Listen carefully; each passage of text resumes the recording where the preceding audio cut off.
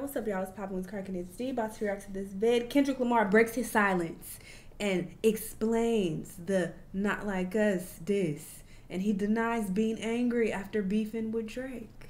Okay, he has finally spoken up. We're going to hear what he has to say about this whole situation. He used to speak about this album, okay? The beef is gone. It's over, all right? Let's move on. Where is this album? Kendrick.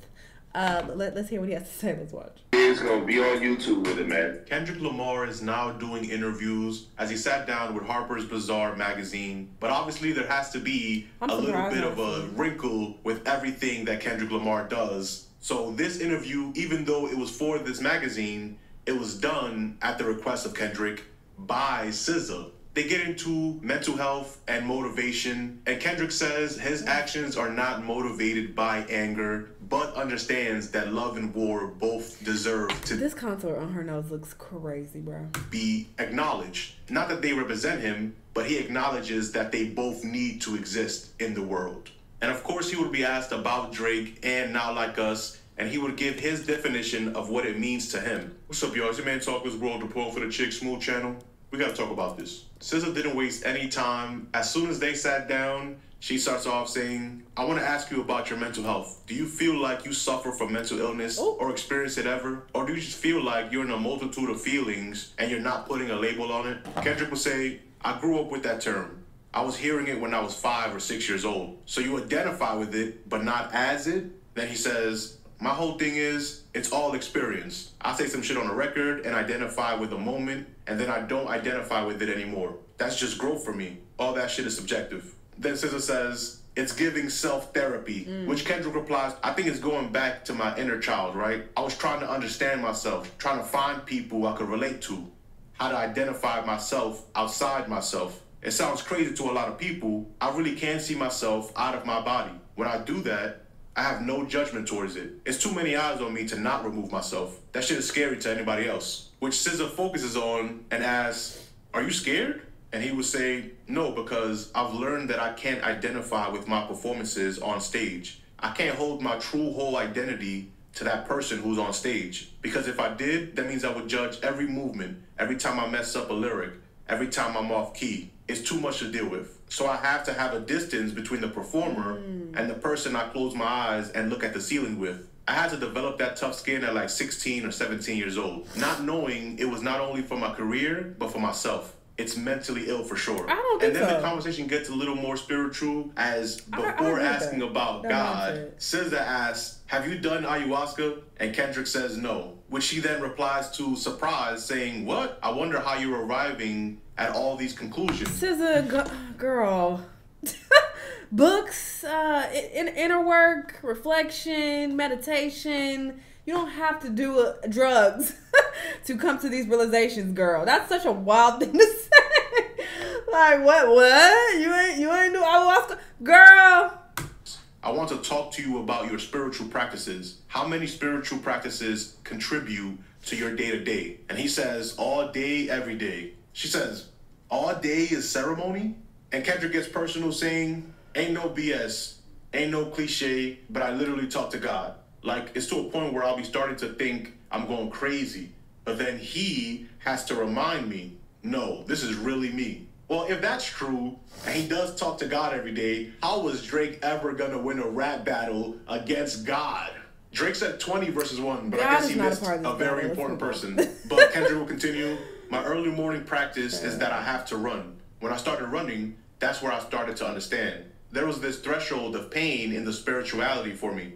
I remember my shins was aching and I was like, I got 1 mile to go. Then I get whispers and downloads and start talking about shit that I want to know about. And next thing I'm 3 miles in, 4 miles in. I wake up and do it every day. She says, loss of self, you have to break yourself. And he replied, I have to.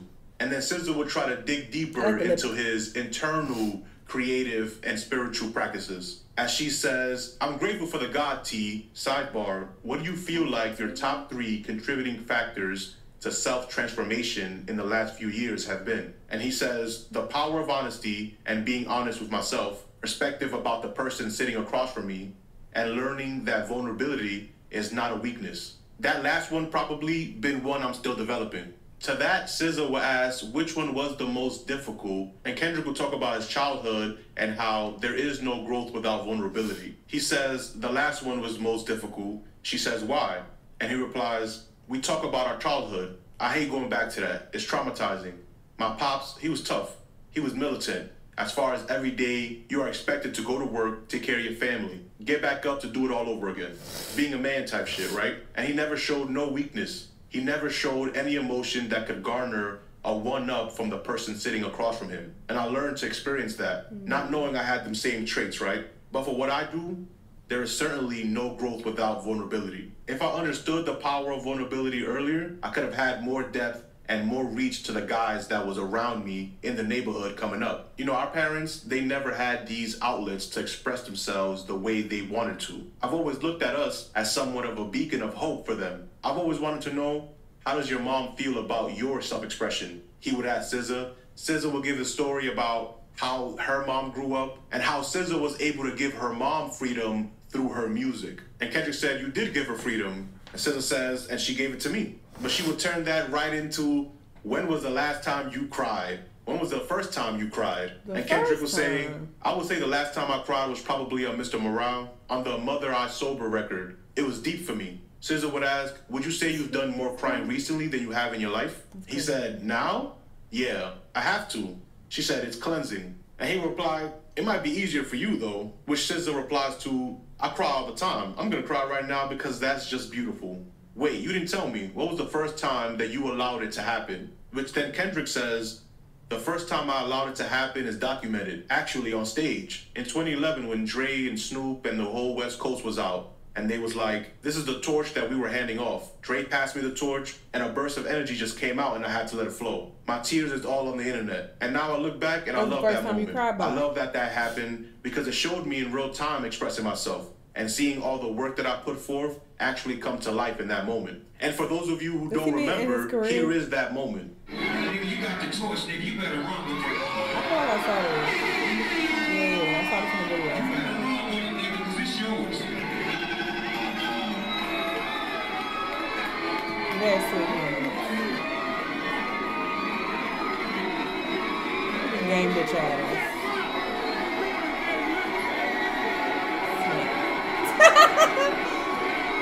Beautiful West Coast moment though, minus good.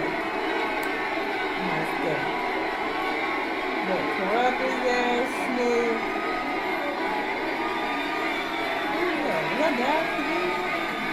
I can't see who that is with the LA hat on. His face is cool. But then after a couple more questions, she would get right into the real question that we all want to know. Can I ask you a hyper masculine question? You can also tell me to shut the F up. What does not like us mean to you? He would laugh and say, not like us? Not like us is the energy of who I am, the type of man I represent. Now, if you identify with the man that I represent, SZA will cut him off saying, break that man down for me. And Kendrick will say, this man has morals, he has values, he believes in something, he stands on something.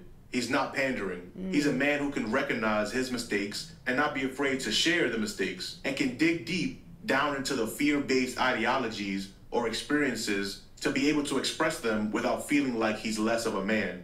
If I'm thinking of not like us, I'm thinking of me and whoever identifies with that. SZA says, now, can I say something else in that realm? Or you want me to get away from that? Can I ask you something else? And hilariously, he asks, is it mean? She says, no, it's more like, I thought it was really interesting that there was any consensus at all that you might be an angry individual. For me, I don't find that any energy that comes from you comes from an angry place. And actually, the last hour and change pretty much solidifies that it's almost from a monk-like place. So when you feel the surge of energy in records like that, where is the root? Is it anger? And he would say, I don't believe I'm an angry person, but I do believe in love and war. And I believe they both need to exist. And my awareness of that allows me to react to things but not identify with them as who I am. Just allowing them to exist and allowing them to flow through me. That's what I believe. And SZA says, I'm going to quit while I'm ahead before I say something crazy. Do you think SZA did a great job? When she's done doing music, is being an interviewer or having a podcast something that you would want to see in her future? I don't know, because she lied a lot, so I really don't know. would take from her when she's talking about herself. But, yeah, asking other people questions, sure.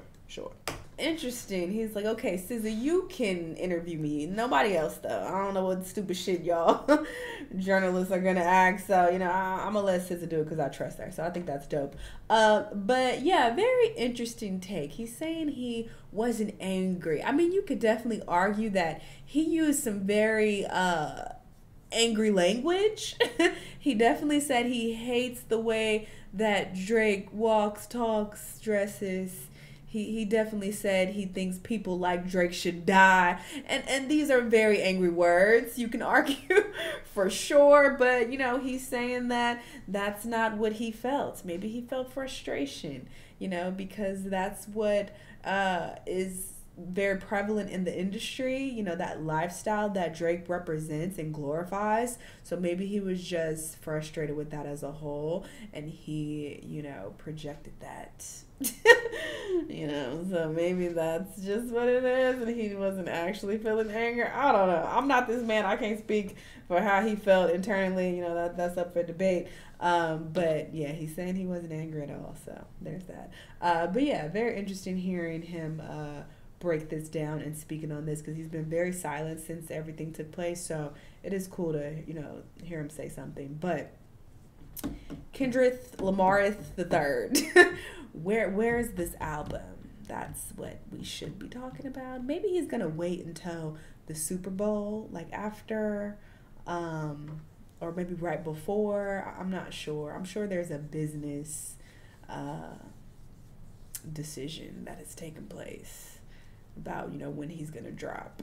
Because I always thought that he would drop very close to Not Like Us, going number one and being this big record. I thought that would be the best business decision. But since he got the Super Bowl, it's like, oh, wait, it's another business decision at play. So who knows? I guess we'll see whenever it drops. Y'all let me know what y'all think, though. Let me know what other videos you want to watch, and I'll see y'all on the next one. Bye!